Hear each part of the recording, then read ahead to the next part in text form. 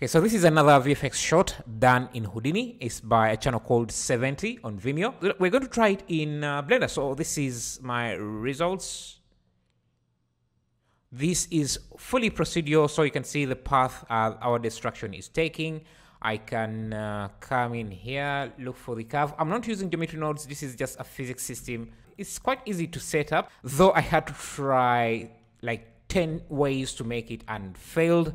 This is the only way that I found that worked efficiently without being slow and fully procedural. All the other ways we had issues. I have this curve. Now I can just change the curve. This should also, the destruction should also update as well, following the path. All physics based. You can see some rocks in there. And we also have a simple smoke simulation. This is actually not a smoke simulation, it's a particle system. I'm going to show you how to set that all up. If you want to check the project files, all links are going to be in the description. You can get it on my Gumroad page and my Patreon page. The first thing we're going to do is add some blocks. So I'm going to keep this simple, just make a nice pavement block, apply the scale, and just make a copy. Okay, so something like that. And now I'm going to make another copy, just like that. Shift D, and we have that. Go to object, rigid body, active. If I hit play, they all fall down, but I don't want them to fall down immediately. So I'm just going to select everything, go to the physics, dynamics, deactivate, and deactivate at start. Make sure you're holding down Alt when selecting these so that they can be applied to all the selected objects. Now, if I play, nothing happens, but I want to have a base, a ground base for this to fall onto. So I'll go under rigid body again, type passive. Hit play, nothing happens because we have frozen the rigid body at the start of the animation. Let me move this a bit up. Okay, something like that. And to make the simulation faster, since these are simple cubes, I'm just going to change the shape from convex to box. So I'm going to draw a curve. Let me just delete this and draw this. Let's do a curve that goes like that. Perfect. I'm going to get any object, maybe a Suzanne head, just like this. Maybe scale it down, and actually I want to have these blocks in a collection, so I'll select those, and yeah, I want these to be in a collection. I'm going to call it M1. Now I can hide that for now, and come here, use cursor to selection, origin to 3D cursor, so that I can move this there. And if you select the Suzanne head and the path, you can use Ctrl P to follow path. If I hit play now, the curve follows the path. Now, if I go back here, bring back M1, give this a rigid body type, active, hit play, you see we run into issues. Actually, this has to be passive, animated. It doesn't really work and doesn't give us what we want. So what I'm going to do is, instead of having this here, I'm just going to push it down a bit like that. If I hit play, actually it should be even lower. Let me apply the scale for this.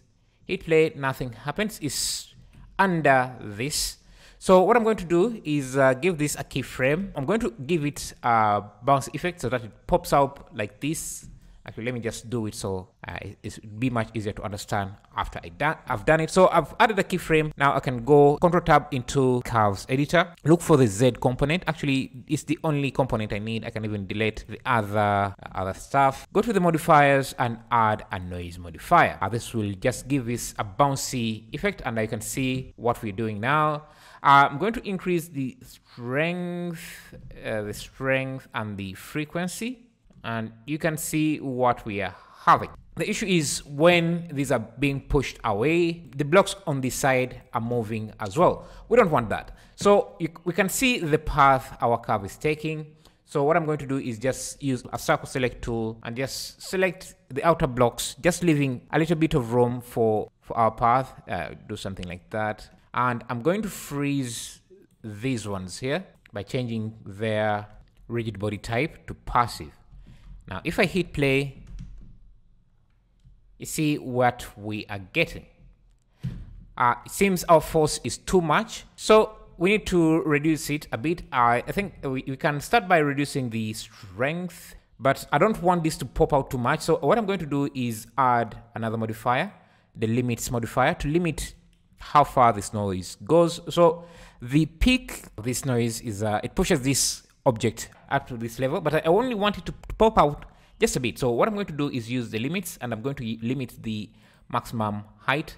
So I can push that, and you can see how it's trimming off parts of the noise. So I want the maximum to be just a little bit there. Another thing I could do is go to the curve and reduce how fast this is following the curve by changing the path animation, the end frame, to something like 200, so that is much slower. And to make the physics run even faster, I'm going to change out this shape to a less complicated collision shape. Let's use a sphere for the collision. You can also just move the entire Z channel up by just moving this up a bit. So right now things are procedural. The only thing that is non-procedural is the fact that we have to freeze some of the particles. If you want, you can unfreeze them, give them a type passive, so that they are free to move around. Only freeze the boundary bricks, object rigid body, passive.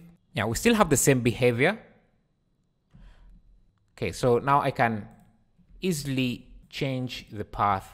Things should update accordingly. Now you can add some materials. I'm going to use my texture folder add-on to add some materials. So let me go to the shader here to look for some concrete PBR materials. Concrete. Of course, we are not done yet. You can see in the original project, we have more stuff. We have particles and we have some smoke. So let's do that quickly. So first thing, let me go to my asset library and look for a rock, grab something like this, import that in. This is going to be our particle. I'm going to remove some of the resolution by using a decimate modifier. And I can come back to the Suzanne head. Let me add a plane above this head and parent it to the Suzanne head, just like that. And make sure it's somewhere above. Yeah, something like this, and give it a subdivision surface. For now, let me disable the rigid body system. So we have that.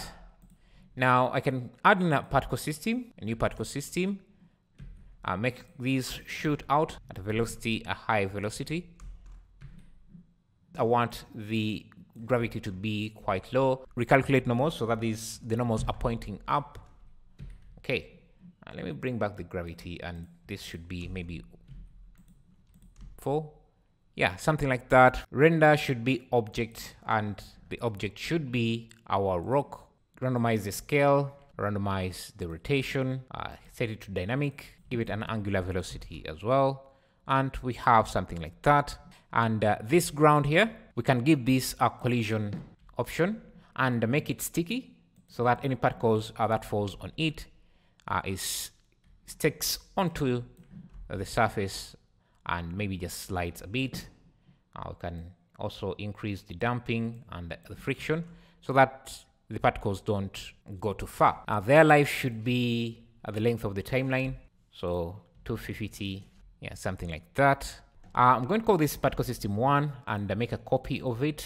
It should be 1 here, so this should be, make sure this is a different copy, and change the seed, and this can have more particles like 2000. The velocity can also be maybe a little bit higher, but they're going to be even smaller, so 0.1. Yeah, so now if we bring back the physics, the rigid body, actually let me just bake that or catch that. Yeah, so now you can see what we have. Okay, I want these rocks to have the materials to look kind of similar to, so I'm just going to use mix and just change this to color. If you have dynamic on, this, you will see the particles continue rotating. So I'm just going to remove that. And so that they don't continue rotating. Yeah, so we have that. Then the last thing we can add is this smoke effect, that smoke effect there. Again, to do that, we can come back here, create a new particle system, call it smoke. Okay, let's see play. You can see, yeah. First thing I want to do is make sure this has no gravity. That these particles just go up, and the particles are going to be plane like this, and this plane is just going to be a smoke effect. So I'm going to go to text. I'm going to add a texture, image texture. I have a texture, a smoke texture I have. So if we look at that, that's it. I'm just going to use translucence, then a transparency, blend these two. and this alpha is going to be it's going to be our blender. Need to make sure that this is set to alpha blend, and the shadow should be alpha hashed.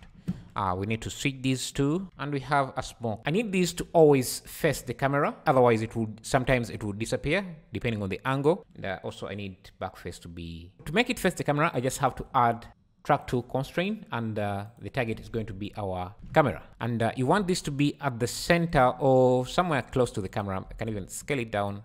You can just have this in a backup collection, BK, so that you can hide that, so that it's not rendered. Okay, now let me bring it back. Let's go back to our particles, and under render we want object, and this is our object. So if we play back, we should scale this up, and the rotation should be object rotation, so that they always face the camera as well. And you can already see we have some smoke effect. Now they are just popping out and popping into existence. We don't want that. Let's also randomize the scale a bit. For the popping out of existence issue, we can fix that by using a blend texture. So I'll use a blend texture, go to the influence, make sure this is set to size, and the mapping should be set to particles, and you want to set the color ramp. So the particles start scale of 0 and go to their full size, and when they die, I want them to go back to 0, to scale down slowly, and so that they can fade out. So if I hit play, you can see they all just do that. We need to set up some lighting. I'm going to use my quick functions add-on to bring in a sun, just like that, this a bit. And yeah, so we have that. We change the lighting a bit, bring this down, go to the sky, and bring this strength to something low so that we can see the smoke. We see our smoke, but remember, to see it correctly, you have to see it from the camera view. We want the smoke to be the same color as the dust or other things. Now, so I'm just going to come here under translucence and just make sure that I match it, maybe make it a bit darker, just like that. Now, to make this pop out, you can add some lights. So you can see how now the smoke has detail. So you can add some lights like that. I think it's going up too fast, so I'm going to reduce its velocity to 0.5. Yeah, something like that. And maybe make it a bit dark as well. So yeah, you have to do a lot of tweaking. So we can add an extra light somewhere here to also light the smoke there. So yeah, and that's it. Again, this is completely procedural. Everything is procedural. We can go back to the curve. I can just split everything and draw the curve again. So let me just do a circle this time. But again, you have to, if you baked your rigid body, you have to delete the bake, and yeah, and now you can see everything follows the curve. Okay, so that's it. If you want to get the project file, they're going to be on my Patreon page and my Gumroad page and my YouTube membership page. Thanks for watching. I'll see you in the next video.